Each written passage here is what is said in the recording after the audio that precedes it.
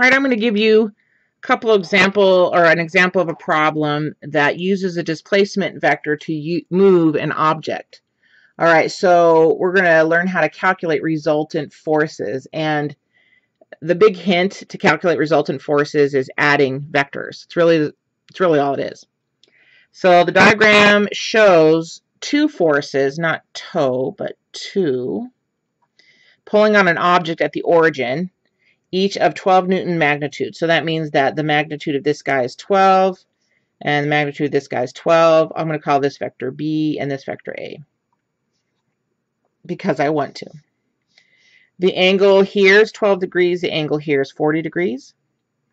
And I want to know, okay, if I have a force that's tugging this object this direction at that amount of force, newtons, and if I'm pulling it in this direction with that amount of newtons, that I want to know where that object is going to go, what direction, how far. Now the key here is to understand that what you're actually doing is adding these two forces. So I'm going to take this force and add it to that force. So that means I'm going to move this vector. Remember, you can move a vector anywhere you want. It still remains to be the same vector. So I'll pull out my ruler again.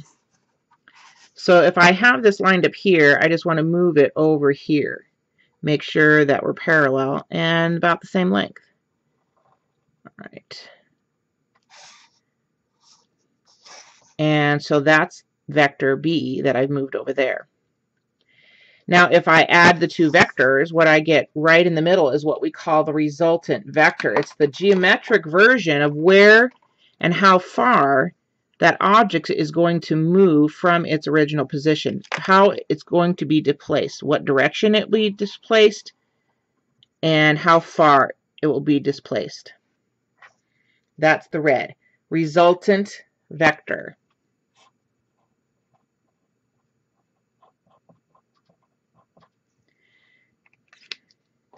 And yes, I noticed that B is missing. All right, so now the question says, what is the direction and magnitude of the resultant force? So now I have a reasonable facsimile of what the resultant force looks like. So now I want to talk about its direction. So its direction has two components to it. The direction is going to be the angle. Let's see, let's put this over here.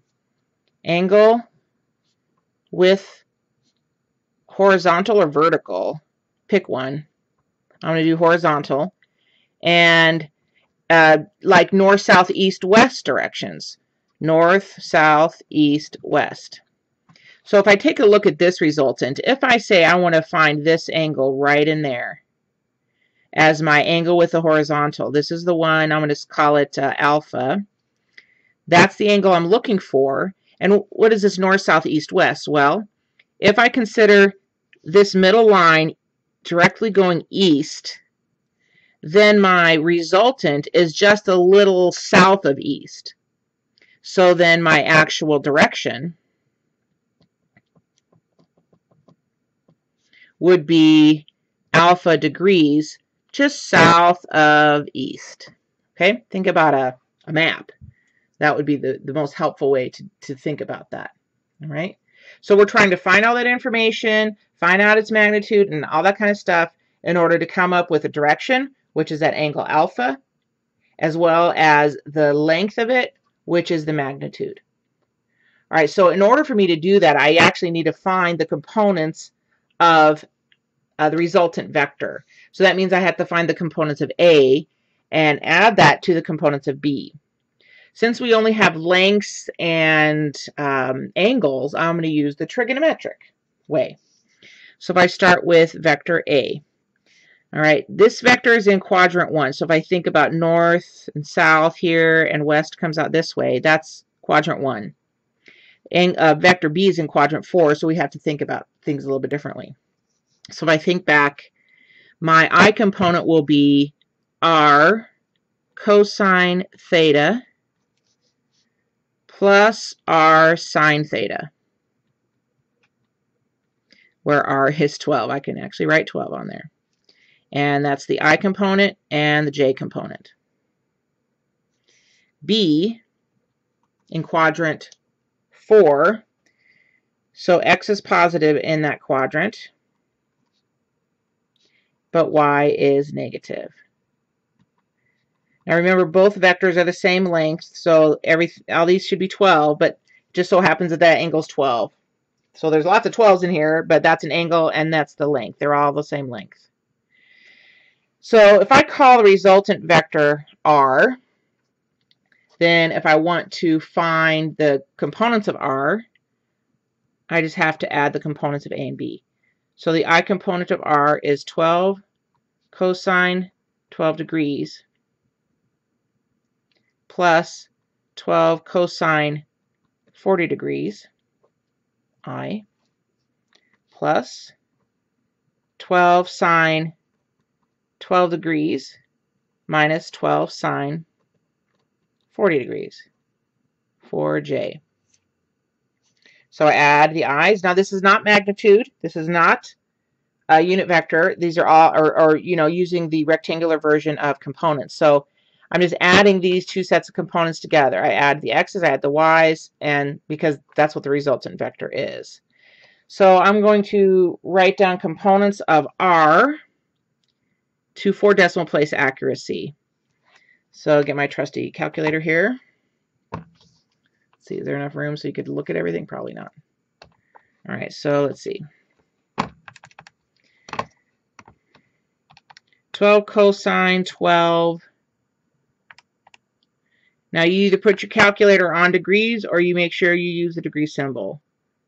For most students, putting the calculator on degrees is easier, but I forget to take it off when I need radians. So to get the degree, I do second angle, which is the apps key. And you can see number 1 is the degree symbol. That's what I'm using. So if I go back, 12 cosine 12 degrees plus 12 sine, 12 cosine 12, 12 cosine 40. Cosine 40 degrees. So 20.9303.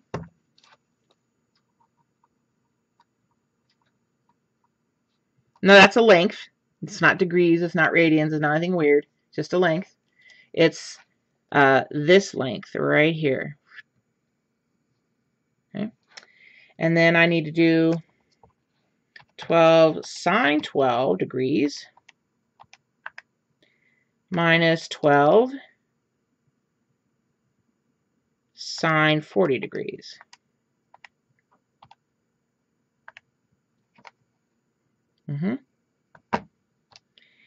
And I get 5.2185, negative 5.2185. Okay, and that makes sense because I'm just going down a little ways here compared to 12 or 20, down a little ways. So that those numbers make complete sense. So that is my components of r. Now once I have the components of r, I can find the magnitude real easily and the direction. So if I find the magnitude, let's do that one first because that's the easier one. So the magnitude of r is the square root of this guy squared plus this guy squared. And it's not going to be pretty, but that's okay. So square root of 20 I need another parenthesis in there, 20.9303 squared plus negative 5.2185 squared. 21.5711.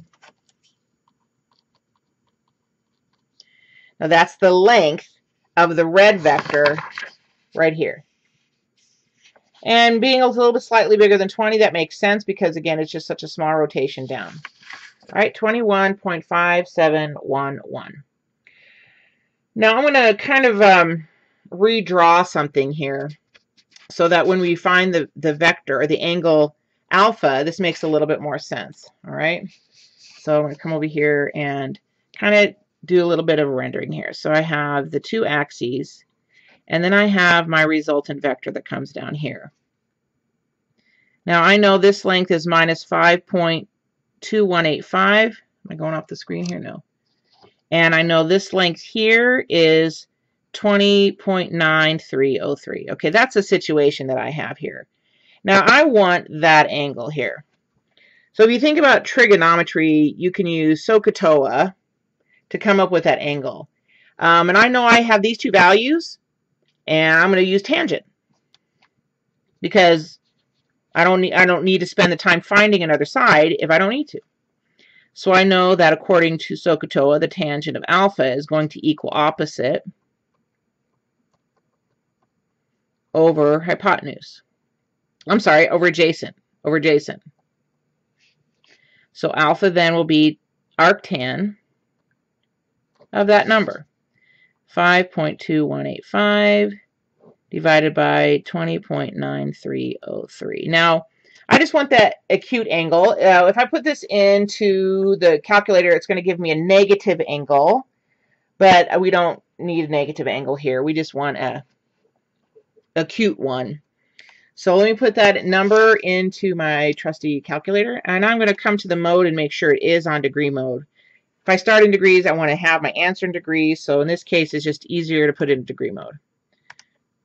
So tangent inverse of minus 5.2185 divided by 20.9303. And I get negative 13.99997. And yeah, that's pretty close to 14, but just leave it 13. Negative angle, but I just want the acute angle, so I'm going to say alpha is equal to 13.99997. So in answer to the question, the direction says I want magnitude and direction. So I would say magnitude, always conclude, of resultant force is 21.5711. And what unit of measure should I put on that? Well, if that length is 12 and it's in newtons, then that length will be also in newtons. So it's 21.5711 newtons. And in the direction of 13.99997 degrees, what did we say? South of east. So there's, again, very many different ways that you can describe the direction as long as you start with the same resultant. So you can say, if you find the angle that's down here, between the red and the vertical down here, that would be the angle east of south. Okay? So it doesn't matter really. You just make sure that it's all oriented correctly. But nevertheless, there's that. Now, part B says, what is the direction and the magnitude of the force that will keep the object in its original position? So in other words, you want a third force out here somewhere that when all three pull, that guy doesn't move. That's what you're looking for. What is the direction and magnitude of the force that will keep the object in its original position? Now, in order to keep something in its original position in vectors, you have to know that vector A, which we were given, and vector B added together, plus the third vector that we're trying to find, has to not move the box anywhere. So in other words, it has to be the zero vector, which has no length, no direction. There's just no movement. So this is the force that we want. Well, we already have a lot of this information done. Technically, C is going to equal minus A minus B. Or you can say minus A plus B. Well, we have A plus B. So technically, isn't that minus the negative of the resultant force from part A? Kind of use your previous work to help you with future work. The key to this problem, I mean, if you don't have any of this work done, like there was in a part A, you would still have to do all of it. and come up with the resultant force and then turn it around. But if you have it all done, just use it. So that means that the magnitude of C will be the negative of R. So that's going to be the negative, well, it's not negative, actually, it's just the same length, 21.5711. And now let's see, if I think about where I'm at, my original resultant was here, so it means my negative resultant is going to be here. So that angle will be the same. So it will be, let's see, this is west, this is north, so I'm going to be slightly north of west. So I'll be 13.9997 degrees north of west. There you go. That was kind of fun.